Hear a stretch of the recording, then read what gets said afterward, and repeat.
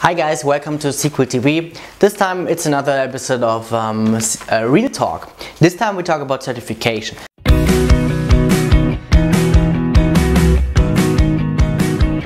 So the past few weeks and past 2 months actually, I was preparing myself for the MCSE, the new one from SQL 2016, and therefore I had a little bit studying to do beside my work. So sorry for not creating that much of content, but actually it's a good time to talk to you about Microsoft certifications on SQL Server, since actually there's a little bit of confusion every time a new certification method or path is released, and this happened with SQL 2016. So first of all, let's clarify. There are two basically levels you can get to certificate on Microsoft SQL Server product. The first one is called the MCSA, which stands for Microsoft Certified Solutions Associate, and the second one is the MCSE, stands for Microsoft Certified Solutions Expert. Okay, so those are the two levels you can get. So at the very moment we are talking about, this is the 14th of November 2016 to be very precise, you have basically two possibilities, because there are the 2012 versions of certification still online, and you have the possibility to certify in the 2016 path of the thing. So there is one MCSE. Let's have a look at this image here, and as you can see here we have one MCSA SQL Server 2012-2014, which basically means this is the old one. That's the one I made also. It consists of the 3 exams, 461, 462 and 463, querying, administering and implementing a data warehouse with Microsoft SQL Server 2012/2014. Those are 3 exams. If you pass all of the exams, you get the MCSA SQL Server 2012/2014. If you did not make any exam before, then one of the 461, 462 or 463 is also enough to get you the MCP title, which is a Microsoft Certified Professional, which I didn't mention here because it's not related to SQL Server. It's just a general reward that you manage to do exam on Microsoft certification thing. So this is the old MCSA path. Then you have also, as you can see in the picture, you have 3 new possibilities. You have 3 new MCSAs actually, and you see they only need, each of them needs only 2 exams. You see we have 761, 762, 764 and so on and so forth, and you can gain MCSA SQL 2016 Database Dev, Database Admin or BI Development.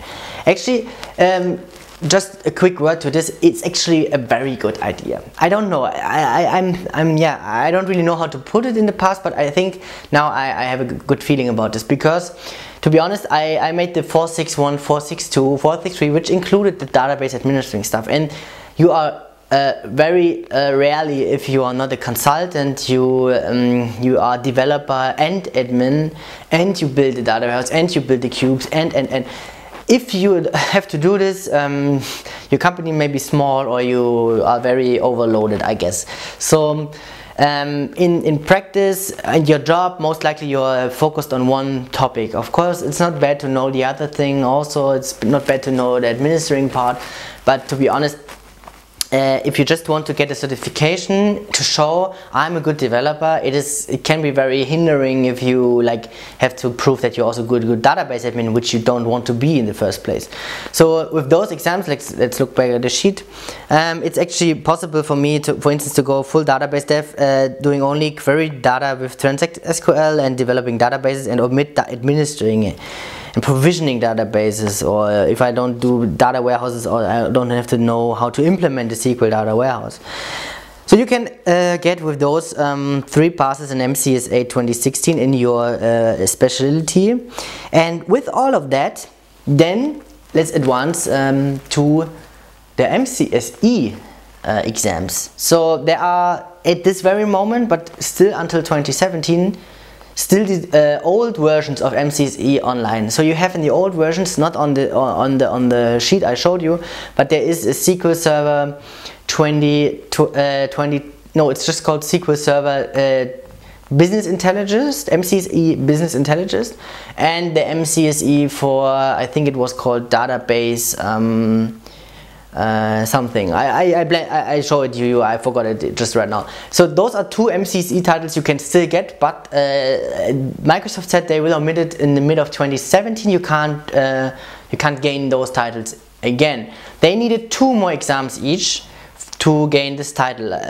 So let's look back at the sheet at the new possibilities. The new possibility is very simple because we have only one MCSA. It's called Data Management and Analysis. Analytics, sorry. So this one you can get by doing one of those exams you can see in the box below. So you have to take only one of those, 473 to 467, you see all of this, and then you get the MCSE like I did. For instance, I did the 464, Developing Microsoft SQL Server Databases. So I get the MCSE now, and it's it. So this MCSE, talking about how long lasts such a certification. Well, the MCSA does last forever, since it has the version title of the product in its name, that is 2012 or 2016. It lasts forever. It's just valid for 2012 and 2016, so everybody can see that. With the MCSE it was different. The old ones lasted for 3 years and you had to recertify with one exam every 3 years, okay? But since you can't recertify from 2017 on, it is not really interesting for you maybe, but they will expire. So if you get the old ones in 2017, they will expire 2020 and you can't recertify. But for the new one, MCSE, the Data Management and Analytics, this one does not expire, but Microsoft encourages you to recertify, to regain it, and you can regain it by doing one of the other exams you can see in the box. So if I want to regain it next year, I can do the 465 Designing Database Solutions, or I can do the 466 Implementing Data Models with Reports and Microsoft SQL Server. That will mean I get another instance of this MCSE for that particular exam. That should your employer or whatever give the possibility to see that you are specialized in more than just one field.